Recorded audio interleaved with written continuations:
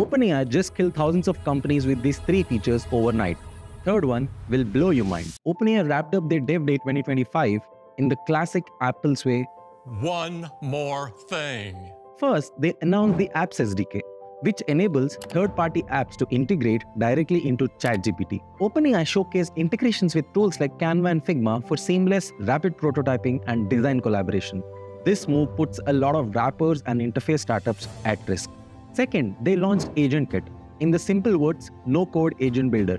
During the event, they nailed the execution with live changes to production code for the Dev Day conference and personalized with their all-new widget builder. Codex, their answer to IDs like Cursor or Windsurf, is now supercharged with GPT-5 Pro. And in fact, they showcased on-air to build software to interact with auditorium lights and camera with real-time API chatbots that does things just for you the way Google or Alexa does.